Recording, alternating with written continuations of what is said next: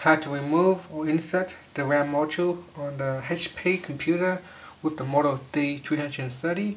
So if you want to upgrade the RAM, then here's how you can insert or remove or insert a new or extra RAMs. So there's small screws at the back here that you need to first take out. So take out the screw and pull this latch back, and it should flip open the case. Now you should be able to pull the case back. So it needs to come out a little bit more and take it off. So we put the cover on the side, and I just move this one in. So the RAM sits just behind the DVD drive. So we need to lift this front bit upwards. So I just adjust the camera so you can see.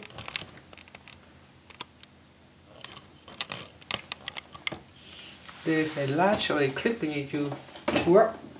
So take out the front cover, pull out the front cover and lift this one up. You should be able to lift up easily. Once it is lift up, you can then, you can see how this one can be lifted up by using this latch here, and you can just pull it up like so.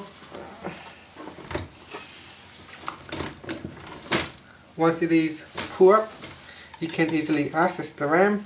So simply push down the white clip on the side here to pop out the RAMs.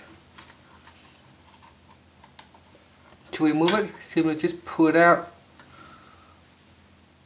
So this here is a 1 gig RAM, you can see. Now you might only use up 2 slots. This machine here have up to 4 slots of RAM that you can put in.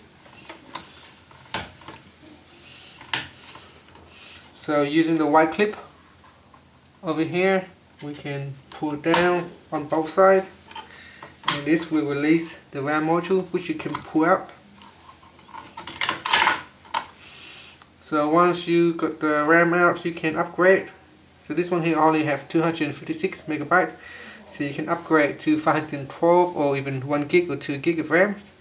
Now when you put it back in, make sure the pins align correctly. So there is different size here. You want to align them in the correct way, and then just push it down on one end, then the other end. And once you push it down, the white clip should automatically click into place and lock the RAM module into the motherboard. And that's it. That's how you can replace the RAM on the HP computers. So this is the HP Compaq D330. And from here we should be able to lift it down. So we're just going to lift it down, make sure that it sits in place. Then you can put the front cover back in.